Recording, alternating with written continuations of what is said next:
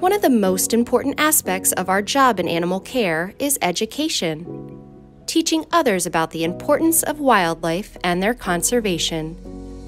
Today, we get to teach all of you how to become your very own wildlife warrior as we discuss wildlife conservation and energetic ecosystems.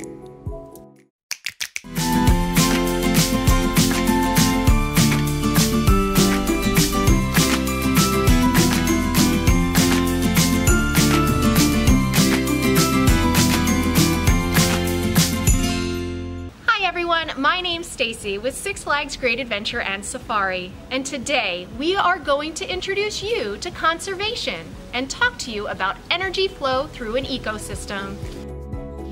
So, what is conservation? Conservation is basically just preservation. It's defined as the act of conserving, prevention of injury, decay, waste, or loss. Conservation of wildlife is a little more specific. It is the practice of protecting plant and animal species and their habitats. Wildlife conservationists and educators have made it their goal to help ensure the survival of plant and animal species around the world and educate people to live sustainably with the wildlife around them. But why does wildlife conservation matter? And why is a single species so important? To give a one-word answer, biodiversity.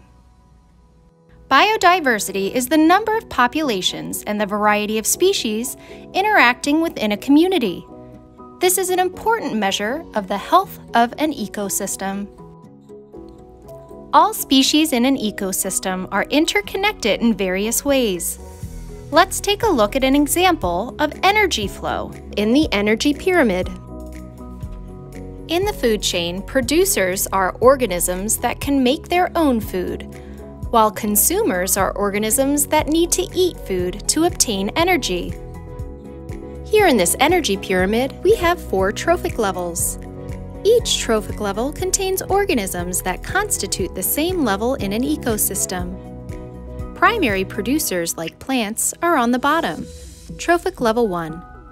They receive their energy directly from the sun.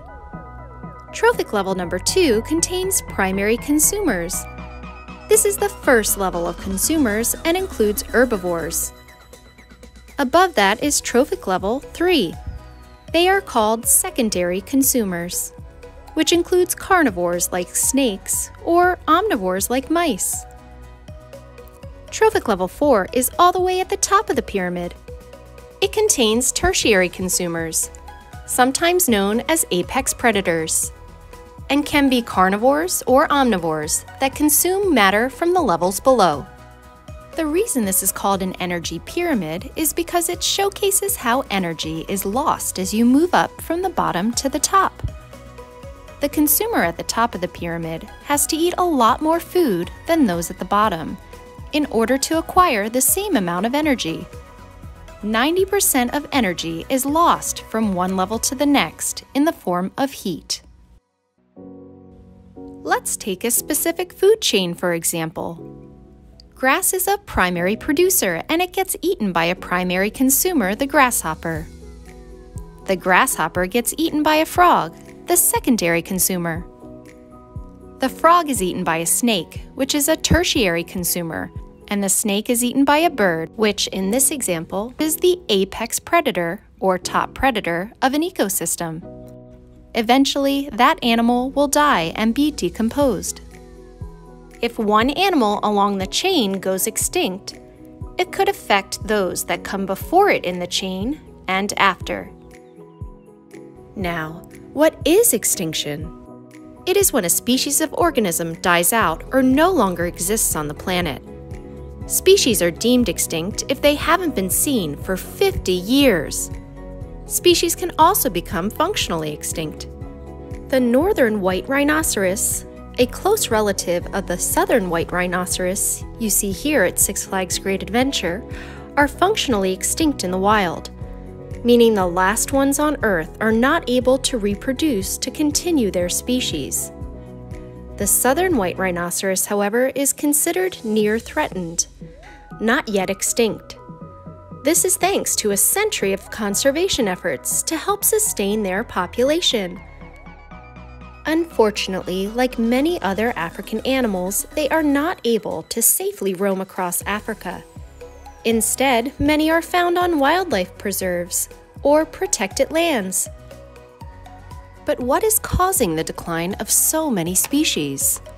Next video, we will discuss factors of extinction and see what conservation efforts are in place to slow this downward trend.